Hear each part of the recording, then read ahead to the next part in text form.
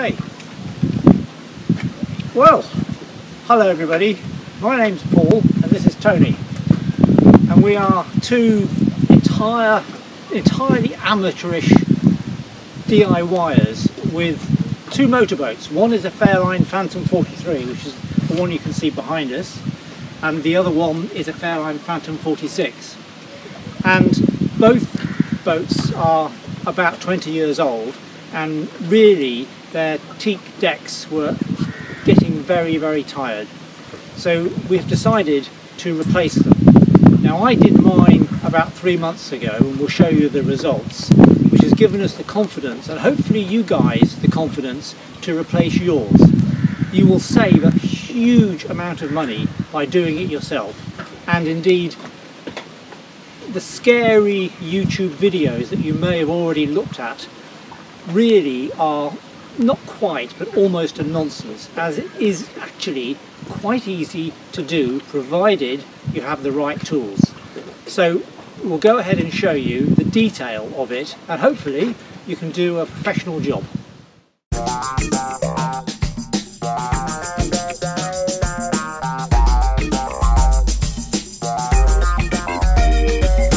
So here is the problem we're talking about: some worn 6mm teak face ply on the Phantom 46, which really cannot be made cosmetically better and has to be completely removed. And as they say in true Blue Peter tradition, this is one that I did earlier. This was replaced about 3 months ago using a kit from Watson's, and it is actually better than the original, as it's solid 6mm teak rather than the teak veneer on plywood. Preparation is essential, partly mental and partly actual. The tricky bits sometimes can be a little unexpected. On the Phantom 43 there was a non-standard deck fitting, which are the dinghy tie downs, which were particularly difficult to access. They had nuts and bolts going right through the teak deck and the GRP underneath it, and access to the starboard side was very difficult. However, it wasn't impossible, but I made it a little easier by removing the starboard water tank, which I had to do anyway as I needed to replace the aging heating system. Other than that, the remainder of the fittings were very easy indeed to remove. Here are the fittings removed from the Phantom 46, and the holes have been taped over to keep any rain out. Marking the position of the hinges relative to the GRP is helpful when the new teak deck is fitted, so that the holes can be drilled accurately. Fortunately, most of the fittings are oversized, and so if the fitting isn't exactly in the right position for the screw holes, the holes can be drilled slightly oversized to locate the original hole. It is best to start off using the hatches as a beginning, as you will rapidly gain experience how to use the tools safely and effectively. Also, this can be done on the bench rather than on your hands and knees.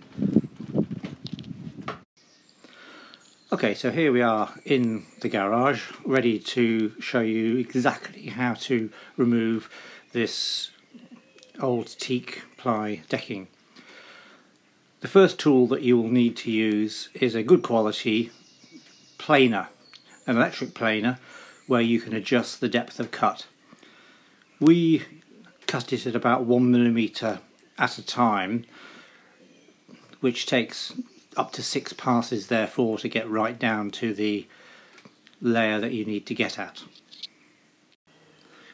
The second tool that you will need is an electric chisel, please note that the blade on the chisel is very narrow and you need to keep this sharp. It is very tempting to use a wide bladed chisel, but this will not work and it will get jammed very quickly.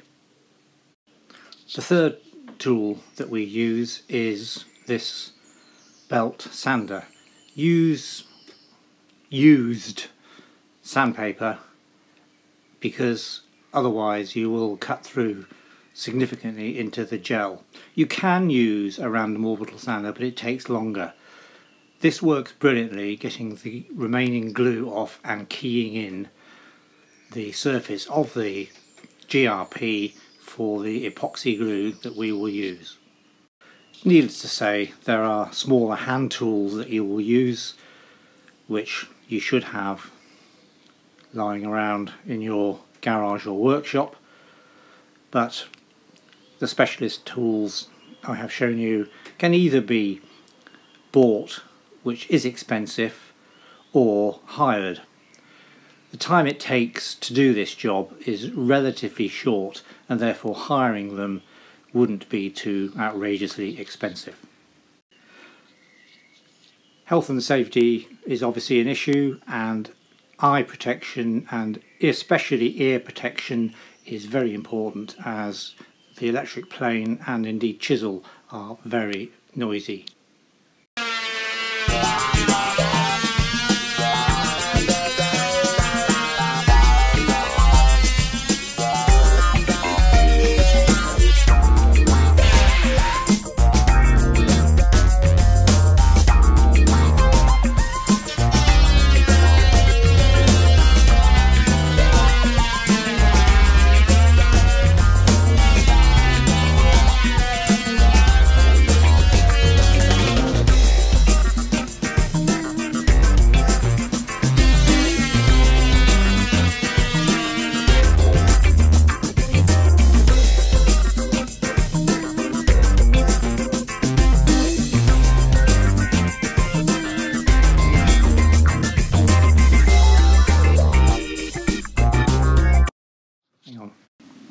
So we're making progress.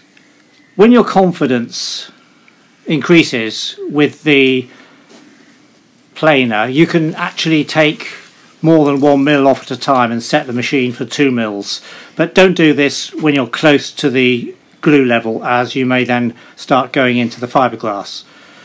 Here we are, in fact, just about at the level where the fiberglass and glue is. This little area here hasn't been well glued down, so it just peels off virtually all by itself. Here we are, we're about 30 minutes now after the start, and you can see now we're at the last sort of layer of plywood. Some of the plywood is lifted off the glue, which obviously didn't adhere particularly well. There's 1 or 2 areas where the electric plane has gone through into the GRP, but that isn't an issue, as of course you'll be putting epoxy over this and it'll be entirely waterproof and strong. When you get to this layer, basically you're ready then to use the electric chisel, so we'll get on, clear the rest of the plywood off, and then show you how to use the chisel.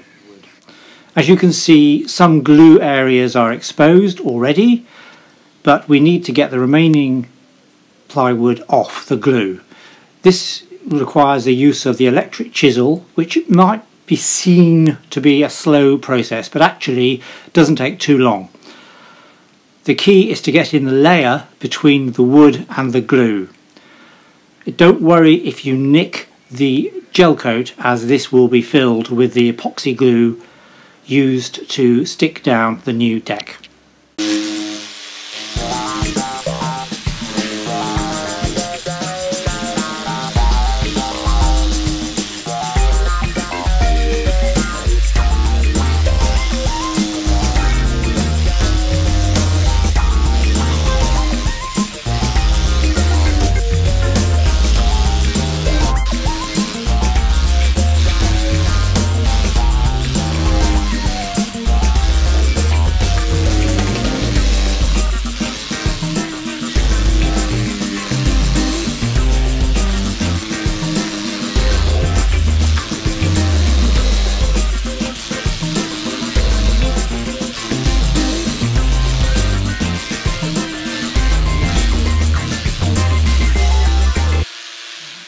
glue now is all exposed.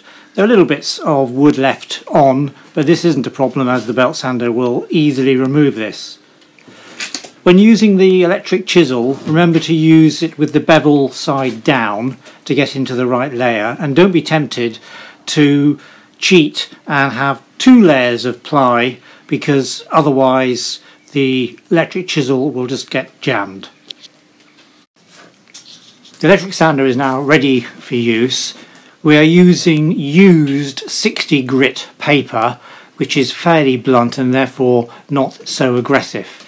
It will easily remove the remaining glue, which is important as we don't know whether the old glue will actually adhere to new epoxy or indeed chemically react. So it is important to get it off, expose clean, keyed in gel ready for the new epoxy.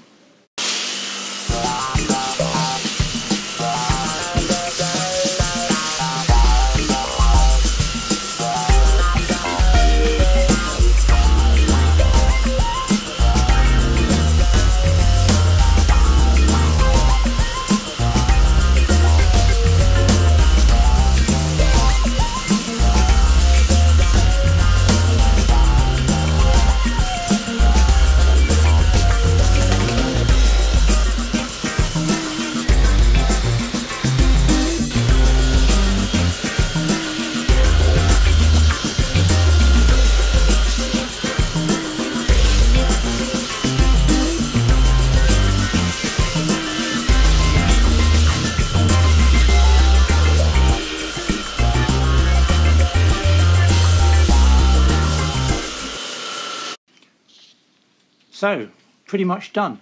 The whole process from the beginning of taking the teak off until this stage has been about 1 hour and 45 minutes, which is not really too bad. There are still very small areas of glue left on there, but these can be left as the bulk of the exposed gel is available for the epoxy. We're back in the garage and the teak kit has arrived, and we are ready to begin to attach this to the prepared gel coat surfaces. The materials you're going to need to do this job are epoxy resin, the base and the actual activator, acetone and caulk. The other thing that's needed is a notched trowel, which in this case is 4mm. Wipe down the surface of the GRP with acetone and also the underneath of the teak kit, as this is fiberglass and the epoxy will bond much better to acetone cleaned surfaces. Follow the mixing instructions for your particular epoxy, but in this case it's done by volume, equal volumes of the base, equal volumes of the hardener, mixed together and spread on the fiberglass. Okay, so we've got a bit of epoxy just put on the fiberglass, so we're now just spreading it out with, in this case, a 4mm notched trowel. If you go right to the edges, then you'll end up with the epoxy coming out where you don't want it, but that isn't a real problem because you can always scrape it off, obviously before it goes off, with a screwdriver, and then clean up with some acetone.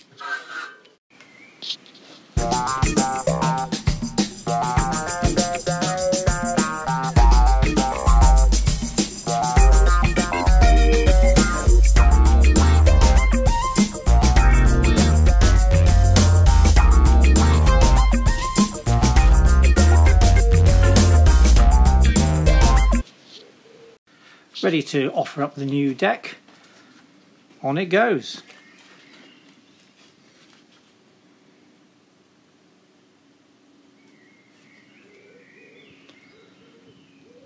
It'll just float on the surface of the epoxy and then line it up with the sides so it's about square. And then you'll need to clamp it down.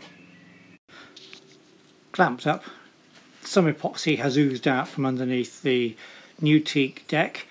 This is easily removed with just either a flat-ended screwdriver or a scraper.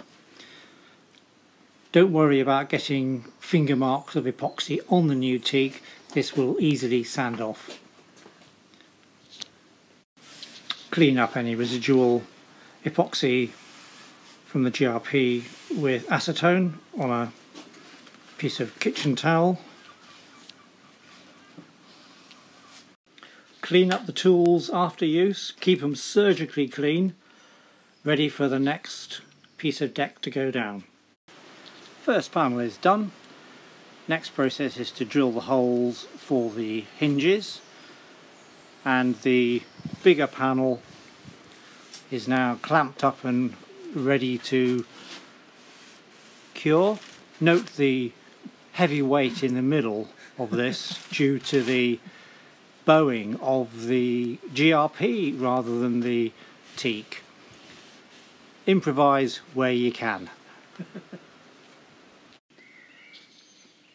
The teak deck is now glued to the hatch. We now need to drill some holes. This is a top tip. Drill from underneath, but only use the borer just to pierce the teak, and then turn over the hatch cover and drill from the correct side.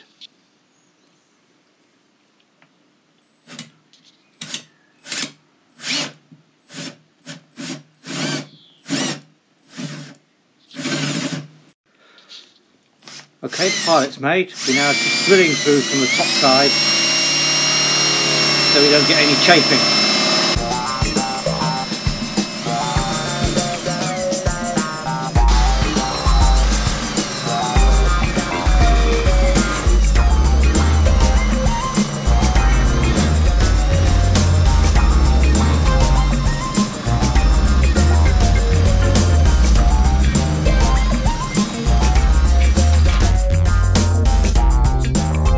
So the principles of drilling the big hole are just the same as the smaller holes.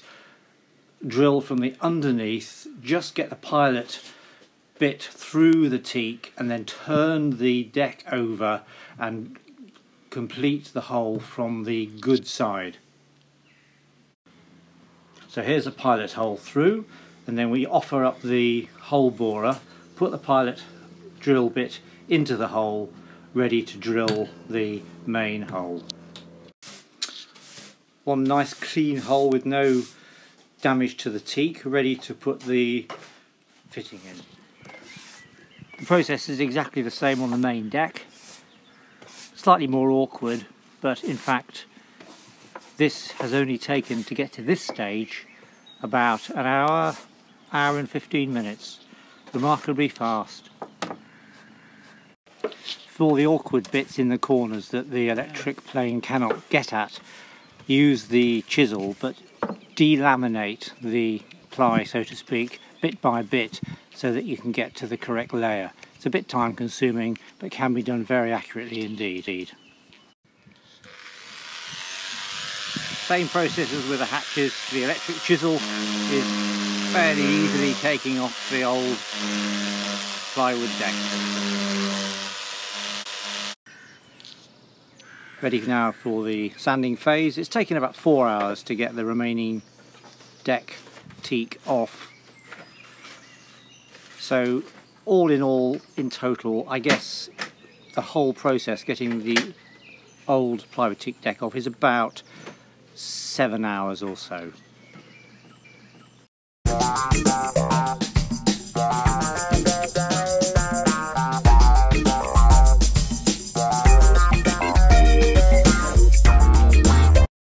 Putting the decks down on the hatches just takes a little bit longer, and the pieces that you glue on are bigger and slightly more awkward.